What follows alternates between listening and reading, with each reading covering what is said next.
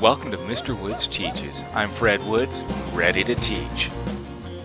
Hi friends, welcome to Mr. Woods Teaches. Today we're going to be going over a bunch of stuff with fractions.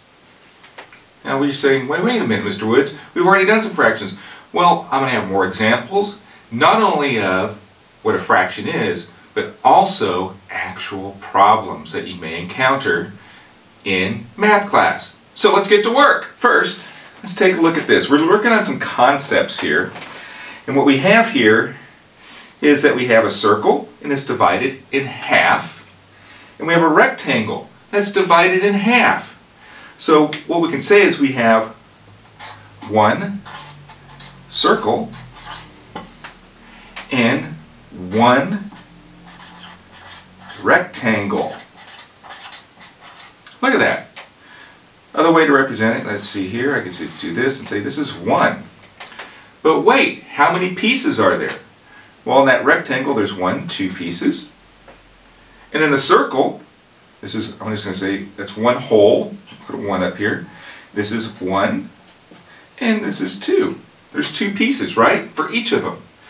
Now, here's the kicker. If I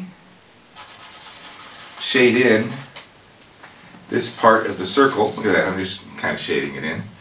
Now, how many pieces of that circle are shaded in? Well, there's 1 piece is shaded in of 2 pieces, which makes it 1/2. But this is 1, that's only 1/2, so what could that mean is that 1/2 plus this half is equal to 1 whole. Makes sense. Same thing over here. If I just shade in this part of that rectangle, and I say how many pieces of that rectangle are not shaded in, that will be 1/2. And if I say what's the entire, that whole, well it's 1/2 plus 1/2, which is equal to that 1 whole rectangle. Let's see it another way.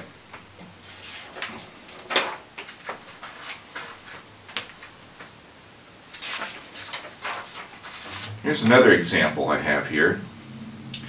Now, I have this circle divided up into 1, 2, 3, 4. Let's just label that. 1, 2, 3, 4 pieces.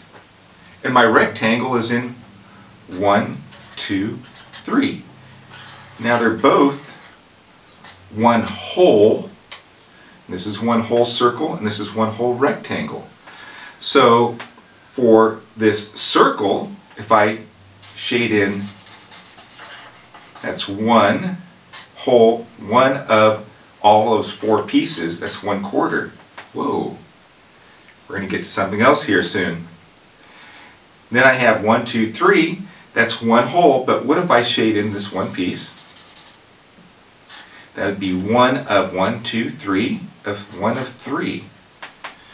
But wait, there's more. If I shade in this piece, and I say how many pieces are shaded in, then that would be 1/4 plus 1/4, which is equal to, now remember how we added up those fractions that had the same denominator? Well, we would have that same denominator here, put 2. But wait, doesn't that shaded in look similar to this here? Yes, it does. So therefore, 2/4 is equal to 1/2. But how could that be? Well, if I have 1 2's here, so there's 1 2's, how many 2's are here? There's 2 2's.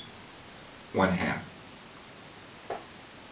Let's move on to solving some problems. So here we have this rectangle, and the rectangle is broken up into 3 different pieces. 1, 2, 3. And there's that 1. So it's 1/3 plus 1/3 plus 1/3 equals 1 whole. We can use a number bond to show the same thing. Because remember, this is going to be that sum of these pieces.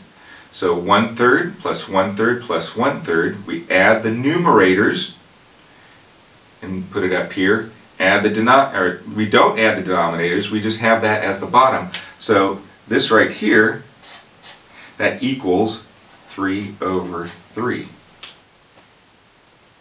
Just remember that. If you have an equal part or more of the denominator and as part of the numerator, you at least have one whole. So let's solve a problem. And what we want to do is we want to create a number sentence and a number bond for this right here. So we see here we have one whole. We have 1, 2, 3, 4 pieces that are shaded in, and there's that other piece that isn't. So let's label this. Let's go here. So here we go. That's 1, 2, 3, 4. So 5. So these are fifths. That's going to give us our denominator.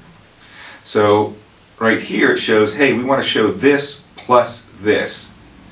What is that answer to that? So we have 1, that's going to be 1/5, and then we have 1, 2, 3 plus 3/5 is equal to, and we know the denominator is a fifth, or 5. We add the numerators. 1 plus 3 is 4, so that number sentence is correct for this diagram. Let's look at it another way. With that number bond, draw a circle.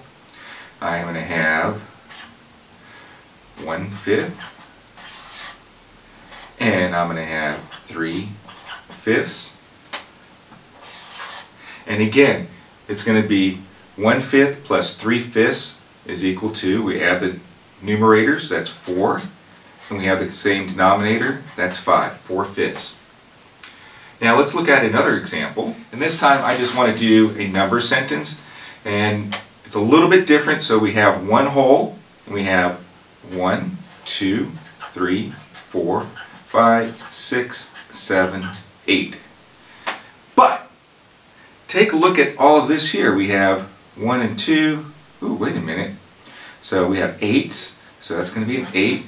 We have 1, 2, 2 8s plus 1, 2 8s plus 1, 2 8s. Now, how many 8s is that? Well, you can look at how we numbered this here in this tape diagram. 1, 2, 3, 4, 5, 6. So that will be equal to 6 8s. So you can look at count it up on the tape diagram, or you can say 2 plus 2 plus 2. That's 2 and 2, 4, plus 2 more is 6. Same denominator, there's that 8. We can show the same thing with a number bond as well. A big circle, and I can just do this. 2 8s, 2 8s, 2 8s. I know it's going to be 8s. 2 plus 2 is 4, plus 2 more is 6. Boom. Now, we're going to ratchet it up a little bit. In the last video, I went into mixed numbers. Remember what a mixed number is? It's a whole number plus a fraction put together. So, this looks a little bit different because it has one whole, but wait a minute. It shows it here, ending here. So this is that one whole. So I have 1, 2, 3, 4. This appears to be the same size, okay? So what do you think that could be? So if this is 1, 2, 3, 4, and I have 1, 2, 3, so that would be 3 over 4 plus 1 over 4. And remember that 3 plus 1 is 4 over 4, and 4 over 4 is equal to 1 whole when the numerators match. So I would assume that this is equal to 1/4. Now how do we write that out? How do we do that?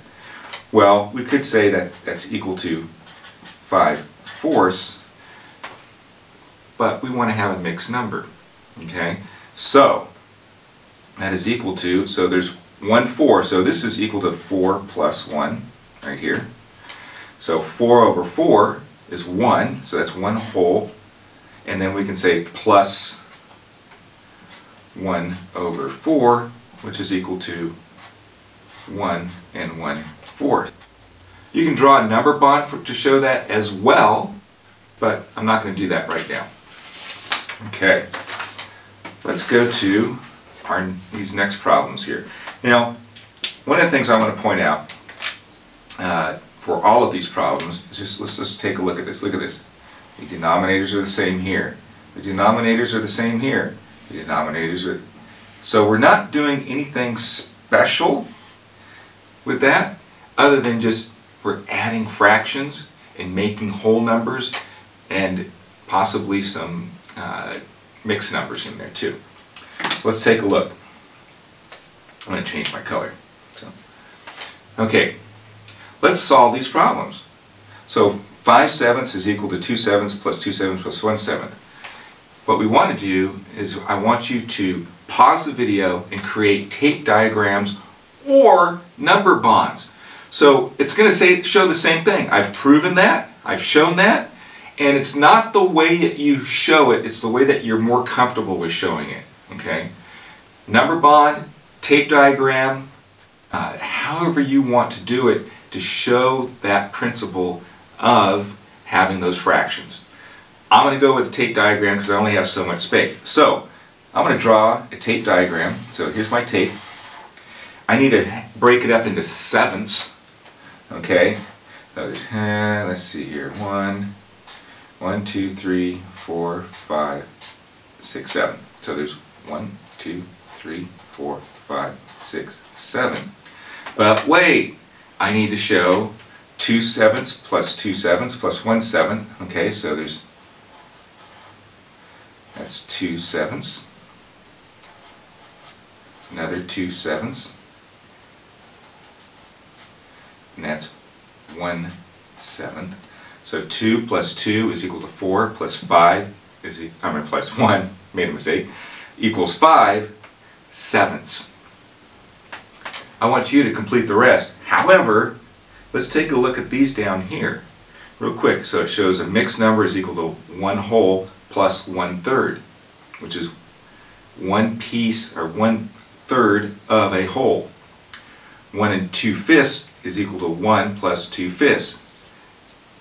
Pause the video, see if you can do that tape diagram. I'm going to do one for you right here. So let's take a look. Okay.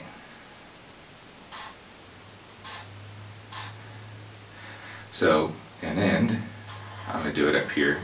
So there's my 1. Okay, that's my whole, and this is equal to 1/3. If I shade that in, that would be 1, 2, 3, 3/3 plus 1/3 is equal to 4/3, and 4 is equal to 3 plus 1, and we know that 3/3 is equal to 1, and then we have 1/3 is 1/3. I could have expanded it out with this here, but to save space I wanted to do that. Now it's up to you to create your own problems. Go out and explore and see what you can find that are broken up into pieces. You can use other things, such as this here. Let me move this out of the way. Where I showed that, here we go. I have these, if we can look at this, we could say, oh, wait a minute. This is 1, 2, 3, 4, 5. If we say these are not filled in, it's like the blues are my blanks. So I'd have 2/3 plus 2/3 plus 2/3 plus 2/3 plus 2/3. How do we make wholes? Let's just do this. There's 1 whole. There's 2 wholes.